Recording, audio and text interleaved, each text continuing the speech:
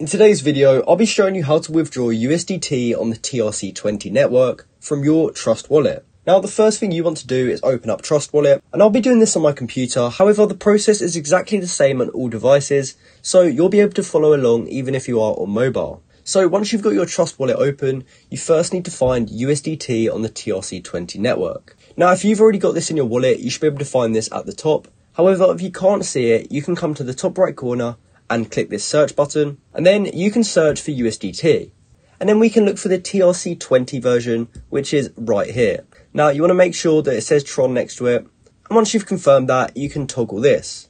And we can now go back to our wallet, and we'll be able to find it in this list right here.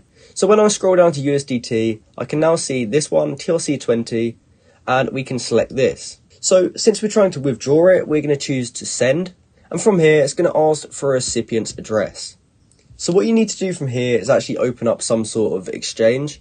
And for this video, I'll just be using Binance. However, you can use any exchange of your choice, such as Coinbase or KuCoin. It doesn't actually matter, but you just want to open it up and then go to your account wallet. From there, once it loads, you'll actually have an option to deposit into your account.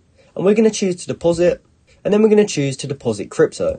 From here, it's going to ask us to select a coin, and we were trying to withdraw USDT. So we can either click USDT right here, or we can click this to open up the list, and we can click it here. From there, it's going to ask for us to select a network, and we're actually sending on the TRC20 network, which is the Tron network.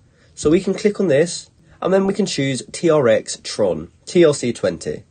So we want to make sure we select this one, and from here, it gives us a Tron address. So we can copy this, and we can now go back to our Trust wallet, and we can paste the address in right here. So now that we've pasted it in, we can now choose the amount of USDT we want to send.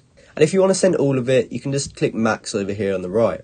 From there, you can go down to the bottom and click preview, and that will allow you to overlook your transaction to make sure everything's correct. So you just want to take some time to make sure the address is correct, and you also want to make sure you are sending the correct coin on the correct network. However, once you've confirmed all those things, you can confirm the transaction, and you will have successfully withdrawn USDT on the TRC20 network from your Trust wallet. So I hope you found this video helpful, and thanks for watching.